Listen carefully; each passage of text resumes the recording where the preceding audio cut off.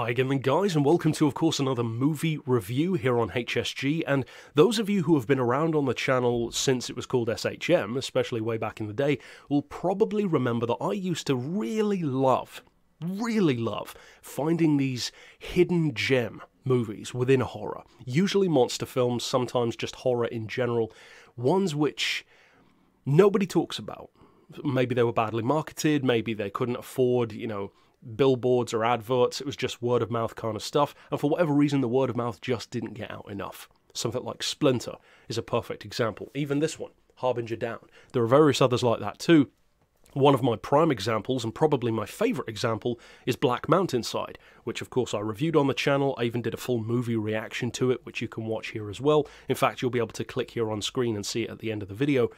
But this, I'm so happy to say, is another one of those occasions, because this horror movie is another one of my underappreciated gems.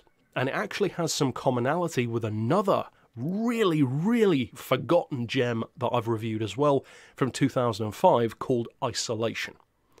It's an Irish film board movie, I believe, if I recall correctly. It's got Essie Davis in it from The Babadook. I believe Ruth Negga is in it as well. She's in, of course, a number of TV shows. And it's a stacked cast. However, it's a gritty, grimy, depressing-looking little British horror, and I love it for it. It really suits the tone. This movie has a lot of that kind of vibe, just this atmosphere of almost depressing greyness, just dread through the whole film. The tone, the music in particular, which has some similarities to things which I cannot mention until we get into the spoiler portion, as you can see over here. But just everything in this movie, although there are certainly plenty of familiar tones and aspects to it, in various subgenres of horror even, I really loved how they all came together. Because I am a proponent that just because a movie is similar to something else, that doesn't mean that it's a copycat, and it doesn't mean it's a waste of time to watch it. There are plenty of movies which were inspired by Alien. There are plenty of movies which are inspired by The Thing. That doesn't make those movies bad. Unless they're a straight-up rip-off, some of them are actually very good. I mean, look at the horror in space tone that something like Event Horizon has. Clearly inspired by Alien to some degree, but at the same time, not really anything like it. That is how you do inspiration well. Stuff like with The Thing. There are loads of other movies which have those kind of creature feature vibes, but they're not mimicking the story.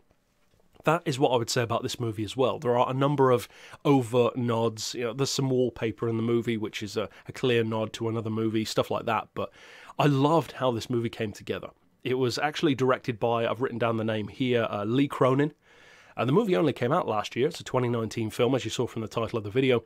And it's got decent scores, but it's one of those films which, again, kind of suffers from its own marketing. The cover art isn't particularly impressive, and even the name of the movie is kind of ho-hum, The Hole in the Ground.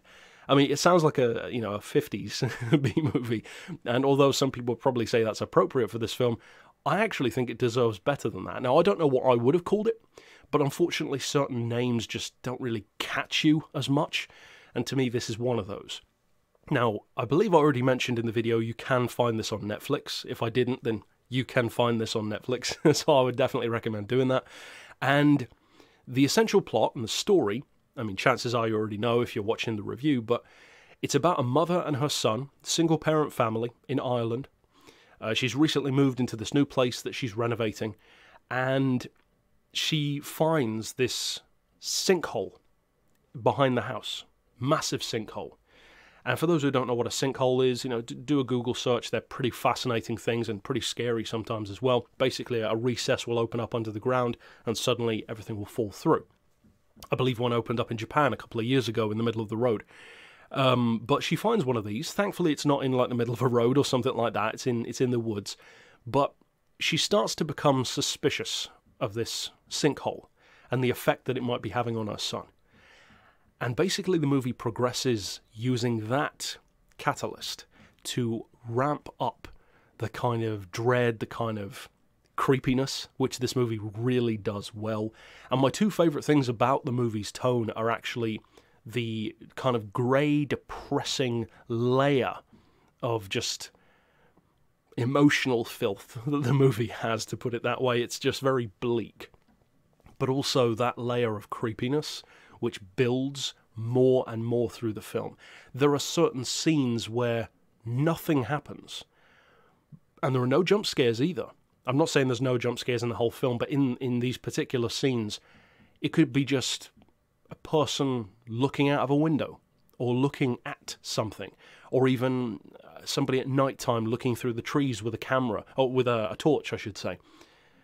It was so well shot. It's a gorgeous looking movie. The soundtrack is fantastic, and as I said, I'm going to get more into the soundtrack in the spoiler part.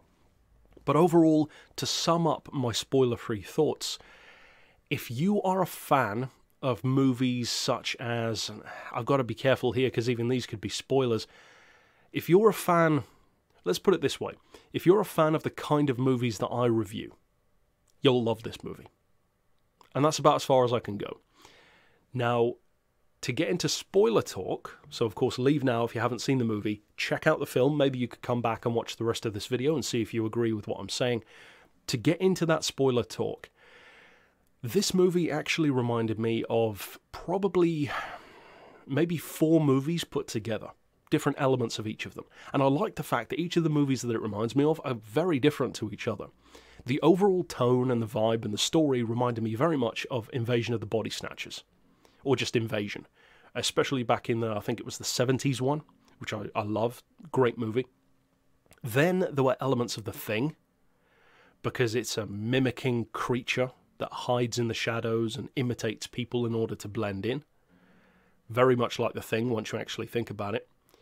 The third thing that it reminds me of was actually a very undervalued movie, which I've reviewed on the channel, called The Burrowers, which is a cowboy horror movie. Sounds goofy, but trust me, it's one of the darkest movies you'll ever watch. It's very bleak. Similar to this, especially as you get toward the end of the film with those creatures underground. Very similar, in fact. And the fourth one is a little bit of The Shining as well. And, of course, what I mentioned earlier on is the wallpaper, which is a clear homage to The Shining, but more so than that, it really is reminiscent of the kind of Shelley Duvall and her son, I don't recall the actor's name, in The Shining. Except it's almost like the other way around. Like she's suspicious of the kid instead of being suspicious of Jack Nicholson. And I think that plays in really well. I think that the mother's acting was fantastic. I think that the son's acting is excellent, especially for a kid. All of the people in this movie do a great job. That older couple, you know, the weird woman and the dad who reminds me of that guy from Game of Thrones. But they were all great. They all had great little roles. Even if they were just a supporting role, they did a great job of it. They felt like real people. They don't look like these glammed up people. They feel like real people. Kind of reminded me of the Babadook in that sense as well, where it kind of has that similar bleak tone, mother and son relationship, with something getting in the way of that. Except that this movie doesn't so much have that bluish hue that the Babadook has. This one's got more of a, I don't even know, maybe like a really dark green hue to it, which I guess would be a bit stereotypical for Ireland, but but it works. Maybe a grey hue, I guess you could say. But yeah, maybe some stuff that I didn't like as much about the movie, stuff that I did like. To mention the score, as I was talking about earlier on, the score actually reminded me of The Thing as well. Because if you go back and listen to it again, unless you noticed the first time, which you might have, the score, at least at certain points, is like boom, boom, boom, boom. Like The Thing. I mean, that is The Thing's score, except it's just slightly different timing. So I love that. I don't know if that was deliberate, but it seemed like it might have been another homage. And as far as stuff which I didn't like, I can't actually think of much that I didn't like. I think that the effects were great. When you saw like the reflection of the kid in the mirror in the basement, that was effective. When the kid's throwing his mum around, that's effective. I loved the imagery of the heads being buried, the older woman and then his mother. That actually reminded me of another recent movie on Netflix called Cargo with Martin Freeman. Very similar. In fact, some characters in that movie do the exact same thing, even though it's nothing like the same kind of movie. And as far as stuff which I didn't like, I can't really think of anything, to be honest. I can understand why some people might feel that the movie is maybe a little bit slow. You know, you have to have a certain appetite for certain genres of horror. This isn't like a non-stop Freddy versus Jason kind of ADD journey. It's a movie which takes its time, develops the relationship more, the emotions, and I love it for that. But beyond the pacing, I don't really know what other issues people could primarily have that I might understand. Maybe the similarities to other films could be an issue for some people, but it wasn't for me. Because as much as it was like those other films that I mentioned, it still wasn't copying any of them. I mean, overall, the closest thing to it would be Invasion of the Body Snatchers, just in terms of the concept. But even then, it's nothing like it. It's a completely different way that the story plays out. This isn't a global thing, it's just a mother and son. And another thing that I loved about it was that it takes this really small, single relationship between a mother and son, doesn't feel the need to actually put the father in there, which I think was a good choice. He's referenced and mentioned, but never actually in the story that I can remember. But also the fact that they have this small relationship breaking down, but then juxtaposed with a big house and a huge amount of land that they live on, in these big empty open roads and this huge forest and this massive sinkhole. It's like every situation that this mother and son are in, predominantly the mother of course, is massive. These big wide open spaces, and yet the story about them is so small within those spaces. I really like that kind of visual storytelling. So yeah, great soundtrack, great vibe, loved the cinematography, it was a gorgeous looking film, and it managed to be bleak, but in a way that you can't take your eyes off of. So yeah, this really is a hidden gem, I think. It's one of my favourite movies that I've checked out on Netflix so far. Of all of the ones that I've watched, it might be the one that I'd recommend the most, in fact, for the kind of people who enjoy the movies that I love here on the channel, and I know there are plenty of you, you know, The Thing, Splinter, Harbinger Down, Invasion of the Body Snatchers, even The Blob, Rubber, all these kind of like lesser known, less appreciated horror films, which sometimes vary between psychological horror and creature feature or monster horror. But yeah, stick around on the channel. In a couple of days I'm going to be doing, speaking of monsters, a review for The Monster from, what year, 2016. So yeah, stick around for that, of course. If you are new to the channel, be sure to slap that notification bell, because YouTube does a awful job of showing people new videos. And of course, until next time, I will see you then. But for now, as always, thanks for watching.